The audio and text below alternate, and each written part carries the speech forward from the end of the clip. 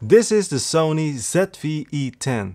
It has a 24.2 megapixel APS-C CMOS sensor, 425 phase detect plus 425 contrast detect autofocus points, an ISO range of 100 up to 32,000. It has a electronic stabilization. It can do 4K up to 30 frames per second, 1080p up to 120 frames per second. It does not have a viewfinder. It is compatible with one SD card. It has a fully articulating LCD screen with limited touchscreen functionality, max burst of 11 frames per second for 116 JPEGs, and it weighs only 346 grams. But as always, we want to know if this camera is any good.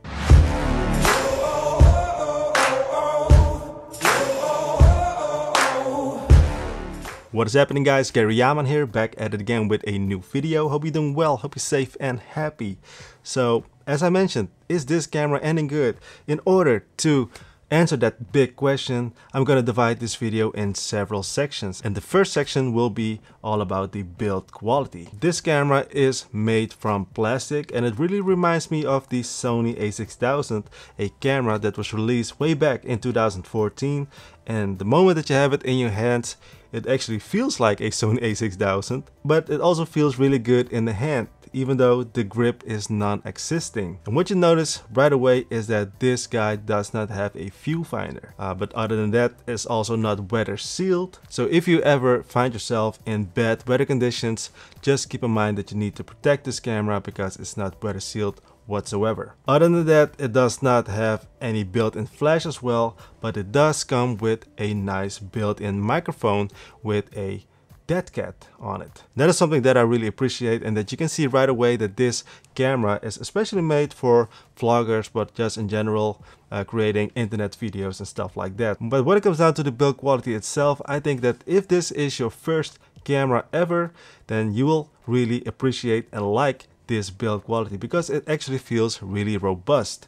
The buttons feels really nice. It doesn't feel like cheap at all. Also, the screen looks really good. Keep in mind though, this screen is not touchscreen, and that is something that I didn't really like because now in 2021 we have a lot of touchscreens, right? But this camera does not have any touchscreen functionalities when it comes down to scrolling down the menu or switching your settings. But it does have touchscreen functionality when it comes down to like touch to focus or just pinch in on your photos. But that's about it. But in general, the build quality I think is really good, and I have no real complaints other than it's not weather sealed. So let's continue to more interesting stuff, and that is the image quality. And this image quality section, we're going to divide it also in two sections, in two different categories. The first one will be about the photography side of things, and the second one will be about video. So let's talk about photography. So even though this camera is made especially for vloggers and filmmakers in general, this is also really good at taking pictures. So you see here, this is a little picture of myself, very detailed and very sharp as you see, and I like the colors of it as well. But also you can do all tons of other stuff. You can also do product photography, as you see right here, but also you can do some landscape, nature shots, cityscape, and all kinds of things. So I think it's a very versatile camera when it comes down to photography, and it really depends on your own needs, right? So the files that you get from this camera when it comes down to photography, the raw files that is, you can easily edit those files and it looks really great. And I think for this kind of money, for 750 euros, by the way, this camera here in the Netherlands will cost you 750 euros. I think you get a great photo camera. But next to that, we got also a great video camera because, as I mentioned, this camera is specially made for vloggers and stuff like that. But when it comes down to the video quality, as you see right here, this image, what you're seeing right now, this footage was on the Sony ZV-E10. And when you put it side by side to the Sony a7 III, which is a full frame camera and will cost you around, these days, around 1800 euros, the image quality is almost the same, right? I think it's actually sometimes even better. I think the image quality when it comes down to the 4K quality from this Sony ZV-E10 is really on par with the Sony a7 III. And that also means it is on par with the Sony's a7S III, right? It looks really good. 4K looks pretty awesome. I shoot in a picture profile called HLG. I think that's picture profile 10, and it looks pretty good. And even in 1080p, things are looking pretty sweet as well. As you see here, 4K on the left, 1080p on the right, and it looks roughly the same. In 1080p, you have the option to go up to 120 frames per second to have some nice slow motion. And in that slow motion range, you can also shoot in the same picture profile if you need to.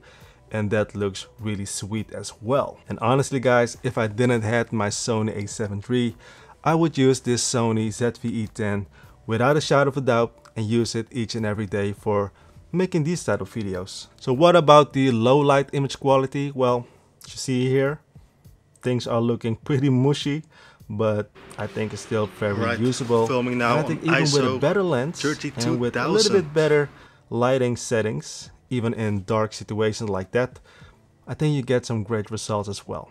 So the image quality for both photo and video seems to be really good, right?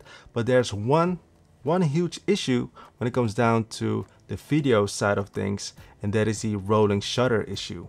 And as you see here, the lamp post should be straight, but it's not straight at all. It's a little bit jelly, and I'm not sure what the technical reason is, but in general the sensor speed, the writing speed and stuff is not fast enough to capture all this stuff in 4K. So in order to have it as fast as possible, I recommend to shoot in 1080p so that you can limit the amount of rolling shutter issue that you are seeing right now. So here is a footage of 1080p, and there it looks much better than the 4K. So in general, aside from that rolling shutter issue, the 4K and also 1080p coming out of this camera is looking really good. And also the photography side of things, I like it. I like it. So image quality, if I have to give it a number, like a rating, I would give it a 9 out of 10. So now the next section, that is the performance and the features of this camera. What I mean with performance, I mean the autofocus performance and also the battery performance. First of all, the autofocus performance is actually better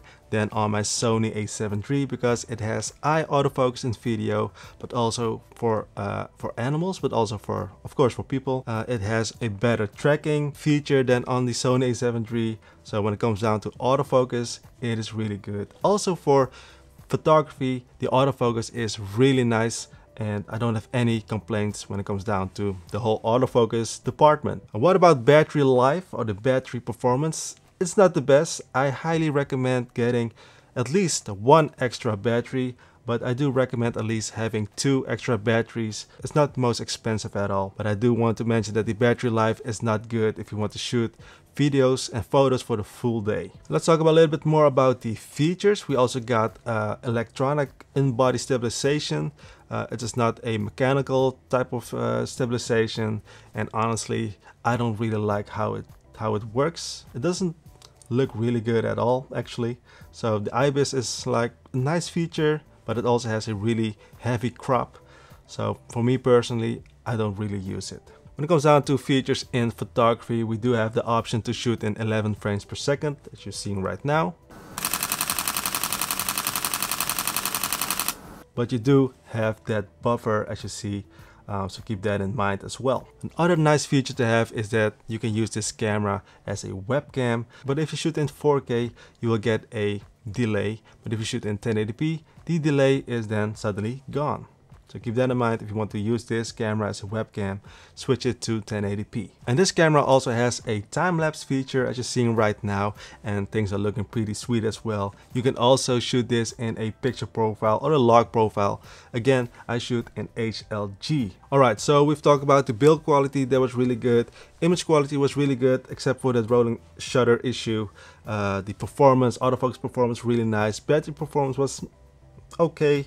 And then also we got a lot of features, and I even think that I'm missing some features. I'm not sure, but I guess so. But there are some downsides, of course, for not having a real touchscreen capabilities and stuff like that. It doesn't have a EVF, it doesn't have a built-in flash. The IBIS is also not that great. But other than that, I think this is a really good camera.